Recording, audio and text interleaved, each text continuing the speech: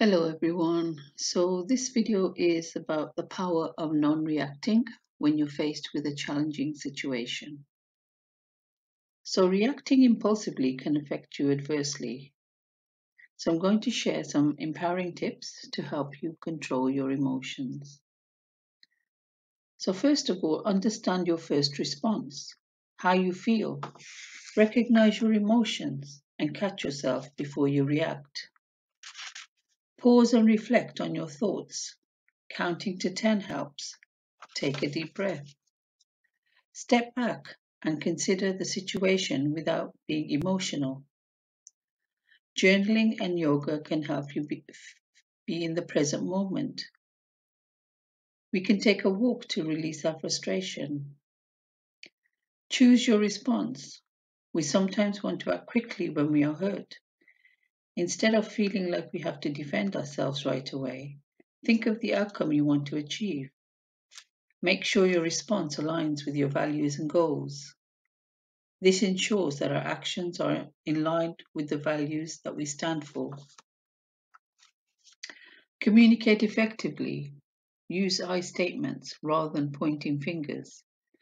This means listening and understanding to someone else's point of view and speaking respectfully even if you are feeling emotional. This can help the other person feel at ease and consider your perspective. To communicate effectively, it's important to show empathy. Sometimes leaving a toxic environment may be the best thing you have to do to seek support.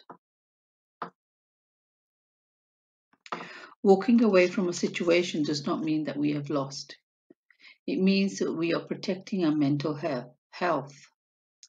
If a situation is getting out of hand, there is no shame in asking for help. Talking to a person we can trust can give us a new perspective on the situation. We can also find a positive group to join. Sometimes we need a break to clear our thoughts and calm our minds. Look after yourself. Sleep well, eat well, and exercise to operate at your best. Setbacks and challenges are on the path of growth as a person. Learn from them instead of being discouraged by them. Avoid negative self-talk and thinking the worst. Practice healthy self-talk. Remember to give yourself a break when you need one or when you feel overwhelmed. In this way, you will be able to handle any challenging situation you come across and maintain your emotional resilience. The more you do this, the easier it will become.